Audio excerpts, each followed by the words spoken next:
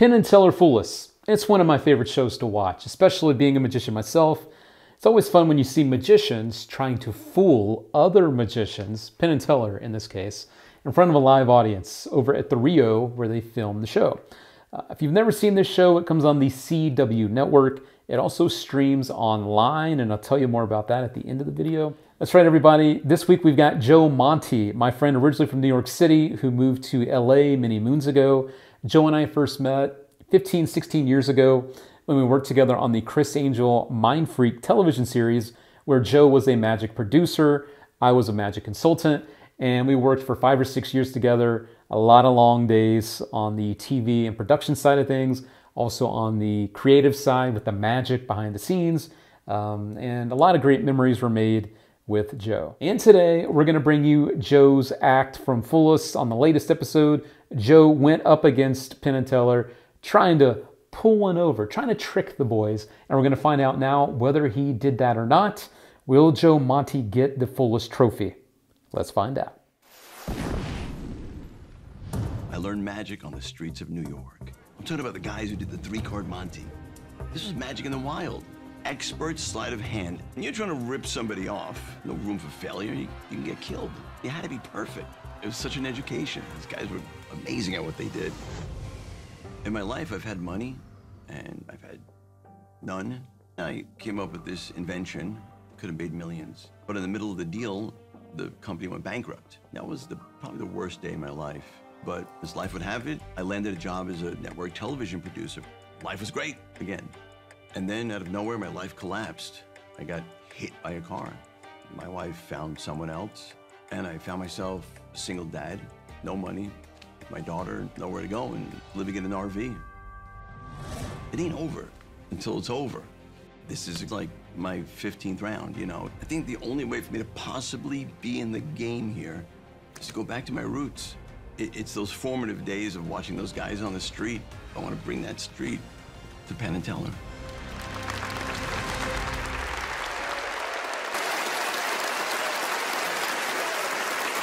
Please welcome Magic Man Joe Monti. Wow. Look at this entire audience to scam. I mean, to entertain. Hi. By the way, by a show of applause, how many people here have ever been to New York City? Where I'm from. And how many of you have heard of that game or familiar with the game 3-card Monte, where they throw the 3 cards around? Cool. You're in the right place. Those street scoundrels, they use sleight of hand magicians to steal your money. Okay, so tonight I want to educate you on why you should never play that game. But there are 2 people here right now who actually, in a Run DMC video, very famous video called Tricky, they were those street scoundrels. And those 2 brilliant street scoundrels are Mr. Penn and Teller, right here. So, if I may, I'd like to show you the game, show you why you should never play. And you're a big audience, so I don't want to use those little tiny cards. You can't see them. So I did something special for you. Yeah. I got the really big cards. Can you see that? Isn't that cool? I feel actual size now. Diamonds is the money. 2 and 3 only there to confuse you. Diamonds, follow the ace of diamonds. That's the money card. It's very simple. These street scammers are on the street. They mix the cards up like this, like that, and like this. And then they do something called the Monte move. I shall show you the Monte move. It's like this. Watch the ace. Hoop, up. That was it. Did you see me put the ace there? You did? No, you see, that's a 2. See, the ace is over there. Wait, did I move too fast? No, I'm sorry, I'm from New York. I talk too fast, I move too fast. I'll slow it down.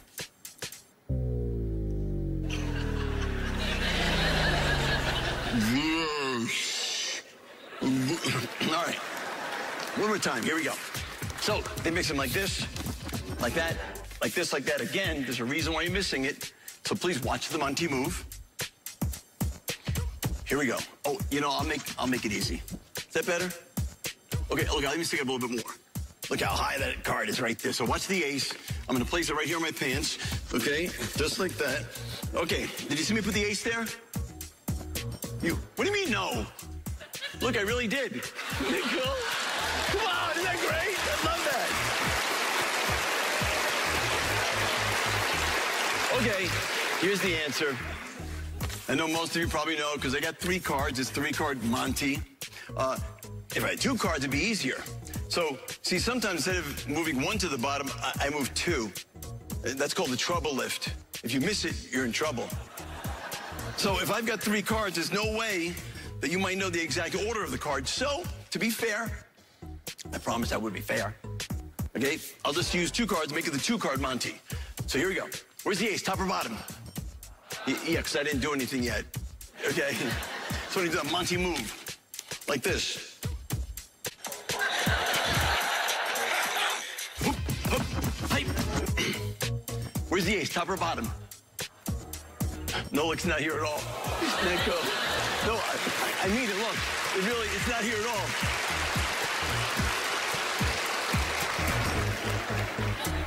Yes, look, it's way over here. That, thank you, is known as 1, 2, and 3-card Joe Monti. Thank you very much. Joe Monti, everyone. Hi, Joe. How different is street magic in New York City in comparison to TV magic here in Las Vegas? They won't beat me up if I cheat them. They might. They might if you fool You're them. bigger than I am. Have you seen these shoes? Okay, I need those.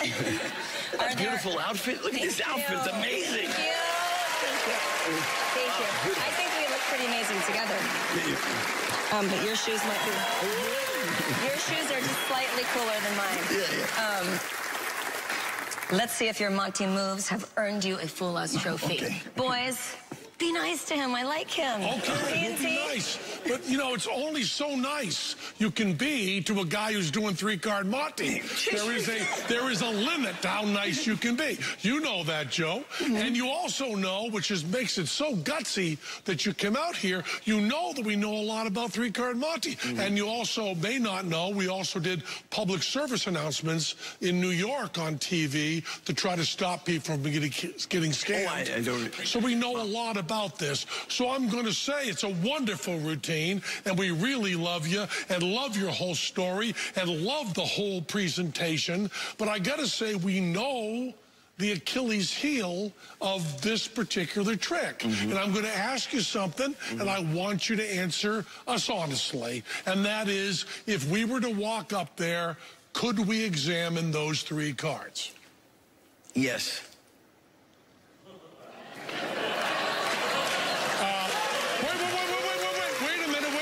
Wait a minute. Are you sure? Don't do a thing. Don't move. Because you are a scammer, and we don't trust you. Stand right there. I got him. Take your left hand, move it closer to Brooke. Closer to Brooke. I'll hold it. Keep that right hand right there. We are coming up. We are coming up. Switch the cards. We're not letting you do anything sneaky. Guys, I won't. this is a little aggressive. Okay. Jeez. I worked hard. Okay, you fooled us.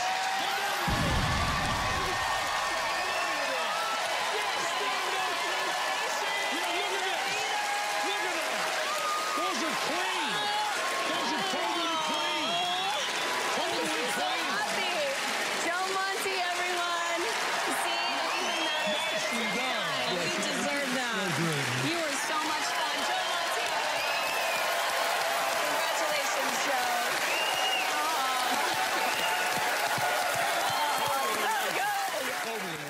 And congratulations to Joe. Joe Monti, you did it, my friend. You pulled one over, you got the boys, and now you got the trophy. Congratulations. You know, as always, our friends, when they do big things, when they have accomplishments, we should always shout it from the rooftops. And that's what I'm doing this week for Joe Monti, because you freaking did it. Truth be told, I was there with Joe and our other friend, Joe Devlin, at the Rio a couple days before they filmed this. I knew they were working hard, but you never know if your hard work will pay off and fool Penn and Teller.